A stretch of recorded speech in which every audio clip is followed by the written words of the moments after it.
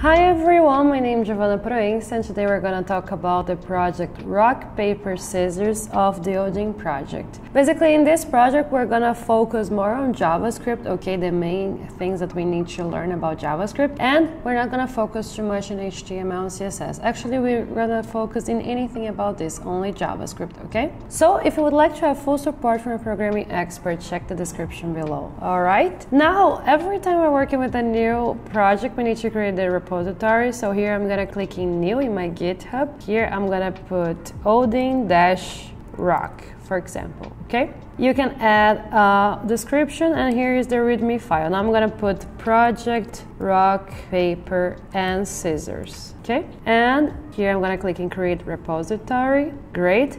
Remember, if we wanna clone this in our computer, we need to click in here in this SSH, open up VS Code, and here we're gonna do git clone and paste the thing that we copy, okay? And once we take a look, now we have here Odin rock, okay? So right now it's empty, but we're gonna start adding things, okay? So the first thing I'm gonna do, I'm gonna create a file called index.html, okay? And I'm gonna create a file called touchindex.js, okay? And we have these two files, all right? Here, they are telling us that we need, in the project, that we need, only gonna work with the console of our page. So the best way is to create a blank HTML document with a script tag, okay? So we're gonna create a basic HTML file, HTML, and here in the head, I'm gonna have the title, oops, I put here in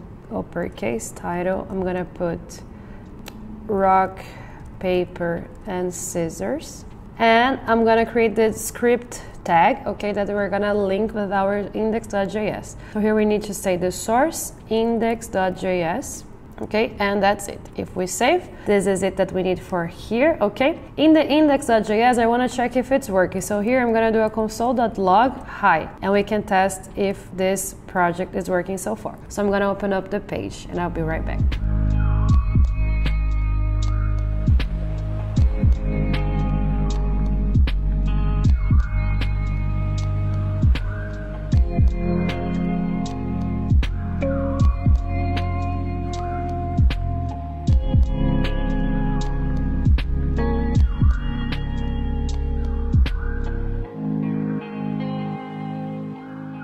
So now, like we can see here, I open it up the index.html. Okay, we're not gonna work with this anymore. And we can see here in the console.log that we have the hi, okay? So now we're going to start working with the project. Basically in here, what is the goal of this project? We're gonna play rock, paper, and scissors against the computer, and we need to get the computer choice. We're gonna get the player choice, and we're gonna play around, okay? And we're gonna count how many points we got in the game. We're gonna have 5 rounds, and we're gonna store our score and those things, okay? So the first thing we need to do is the get computer choice. So I'm gonna create a list here, an array called choices, options. So this will be all the options we have available, okay? So we can have rock, paper, or scissors, okay? These are the options that we have.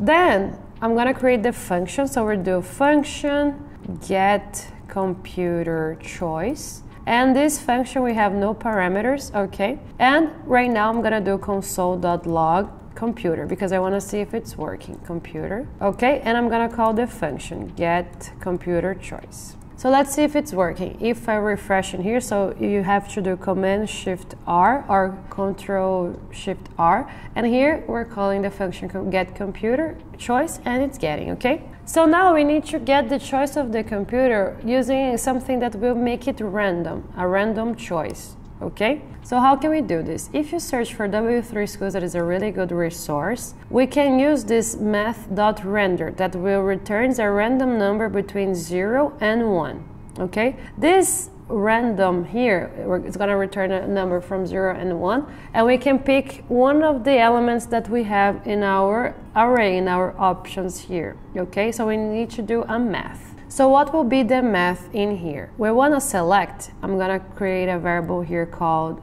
const choice, okay?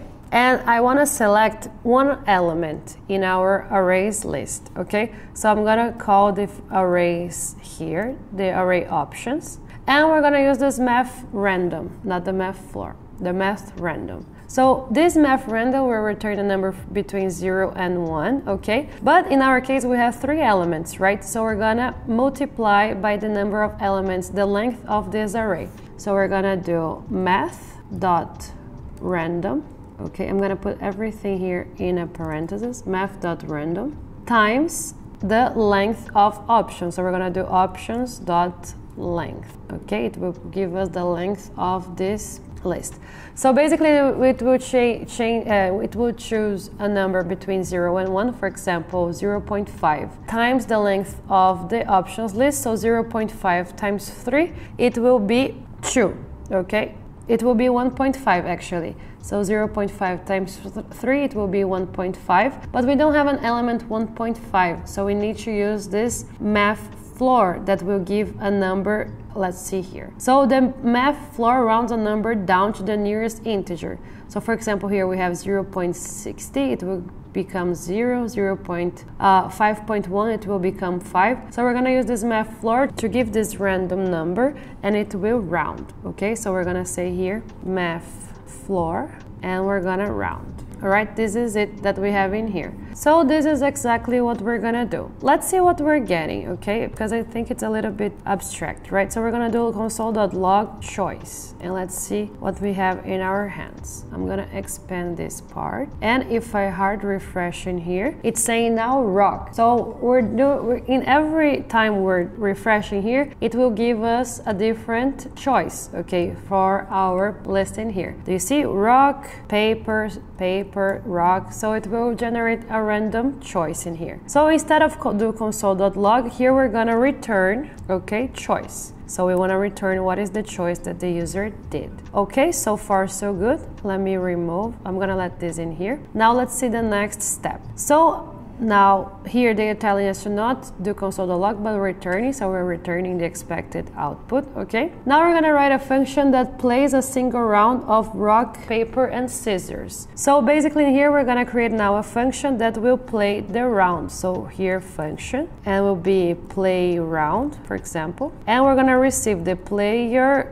selection and the computer selection. So here we're gonna receive the player choice and the computer choice, okay? And what we have to do, we have to now check when we beats who we beats at each time. So to check who is the winner, I'm gonna create a function here saying check winner, for example, and I want to send the player selection and the computer selection. And what I'm going to do in here, I want to check if we have a tie or if someone wins our game. So how can we have a tie? If both of the players put the same thing, right? If we both put rock, scissor or paper. So we're gonna do if player selection is equals to computer selection, we want to return that it's a tie, right? Else if, so what is our next case? We want to check the cases where the player wins. So if player selection is equals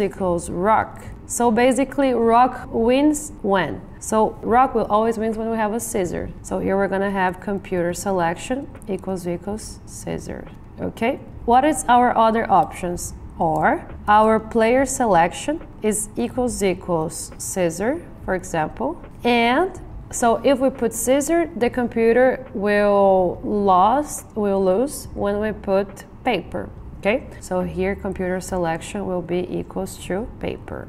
Or the third and last case, if the player selection it's equals to paper, we win when the other one has rock. So here we're gonna say computer selection equals rock. So if we have this case, this means that the player is winning. So we're gonna return player, okay? And the else, this means that who is winning is the computer. So we're gonna return computer, okay? So the good thing about this other function is that we're checking if it's a tie, if the player is winning or the computer. And here in the play round, we can just check, we can call this function and we check what is the return. So I'm gonna create a variable here, const response result, for example. And we're gonna call the function check winner, and we're gonna pass the player selection and the computer selection, okay? Then we're gonna check what is the result. So if result is equals tie, what message we have to return here? So if it's a tie, we can say it's a tie.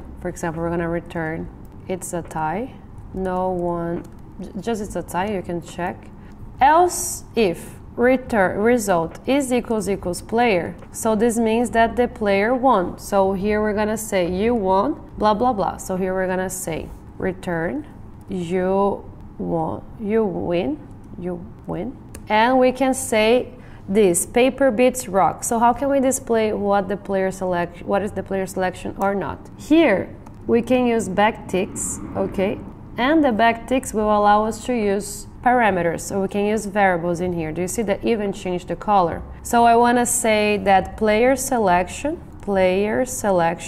wins, beats here, and we use again this notation, the computer selection, okay? So this way we're saying you win, rock beats scissors, for example. And the else, if the computer wins, we're gonna return you lost, you lose. And we're gonna say the same thing, but now the other way around. So computer selection beats player selection. So here we're gonna say computer selection beats player selection, okay? So basically this way we're checking who wins each round, all right? This part of the variation we're gonna see in a bit, but now let's practice a little bit with this case. Let's try it out with this that we're seeing right now. I'm gonna create a variable called player selection, and I'm gonna say rock. I'm gonna create a variable called computer selection. We're checking this important notice here. The computer selection, I'm gonna use the function we just made, the get computer choice. So get computer choice.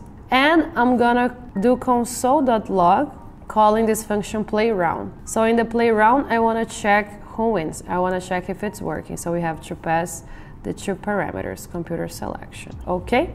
So let's try it out. If I refresh in here, it's saying it's a tie, and why is that? Because if we take a look, player selection is rock, and we can use a console.log in here to check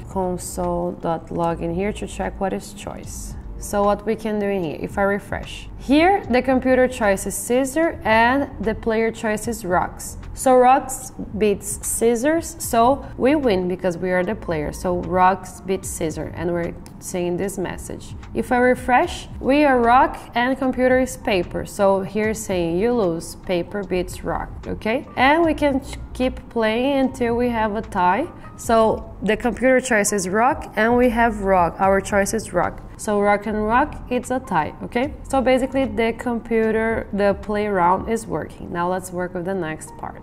So now in the next part, we need to create a function called game, and we're gonna call the play round function inside of this one to play 5 round games. So basically, we're gonna use loop, like we can see in here. For I equals to 0, I less than 5, I plus plus. So basically in a loop, we will always keep, for example, in this case, where we'll be changing the value of I in each iteration, okay? And we're gonna change the value of I until I is less than 5. So we're gonna have at the first iteration, I equals to 0, in the second iteration, I equals to 1, in the third iteration, I equals to 2, in the fourth iteration, I equals to 3, and in the last iteration, I equals to 4. And then we don't loop anymore. In every iteration, we can call the play round function, and in every iteration, we can keep track of who is winning for each round, okay? So this will be exactly what we're gonna do right now. We're just using the knowledge that we learned during the class. So now we're gonna create a function game, okay? This is how they're calling here, game. And we're gonna use this for loop, okay? So you can copy this for loop and we're gonna use in our code. So we're gonna do 5 loops, okay? And what we're gonna do in each loop, we can prompt a message saying console.log. For example, before the loop, we can display a message saying, we can use console.log to say welcome, I don't know, okay? And in here, we're going to ask the user for, the player for a game, okay? So for example here, what I'm gonna do, I'm gonna say const player choice, actually player selection, And here I'm gonna say rock right now, okay? But then we need a const computer selection, and I'm gonna call the function get computer choice. So in every iteration, we're gonna ask what is the choice of the computer. Then we're going to make here, we're going to call the function play round, because the play round will tell us if we lose or if we win. So here I'm going to call the function play round, and I have to pass the player selection and the computer selection. So this is exactly what we had before, okay, but now inside of a loop. So let's see in here. If I refresh, I have to call the function game, okay? And if I refresh, here we have welcome paper rock, paper rock. So here actually I need to console.log, okay? I forgot, otherwise it won't display. And I will remove this console.log in here, all right? So what are we gonna do? Now if I refresh again, we're gonna see welcome. It's a tie, so in the first case, in the first case, computer selection was rock, so it was a tie with our player selection rock. Then we lose because paper beats rock, then it's a tie again. Then we won because rock beats scissor, and finally we had another tie. So it's working our game. Now we have to find a way of getting the input from the player. Okay, so how can we do this? Basically in here, they're telling us to use prompt to get input from the user. So here, this is the prompt thing, okay? I'm gonna create a function called get function, get player choice, okay? It will be pretty similar to our function computer choice. Not pretty similar, but it's the same idea. So basically in this get player choice, we're going to do a loop, and we're gonna keep asking the user for input. If the user doesn't give us a correct input, we're gonna ask again, but if the user gives us a correct input, we're gonna stop and continue, okay? So I'm gonna create a variable let validated input, and I'm gonna set here equals to false, okay? And to do a loop, I'm gonna say while validate input equals false. So while this statement is true, while the validate input is still false, we're gonna keep looping. And what I wanna do, I wanna create a variable called choice, and I'm gonna ask the user for this choice. So we're gonna use this prompt. And here I'm gonna say rock, paper, or scissors, okay? Then we need to check if the user gave us something, if it's not empty, the input. So to check if it's empty, we're gonna say if choice equals no. So if it's empty, we're gonna say continue, because this continue means that we're gonna loop again. We're gonna do another loop,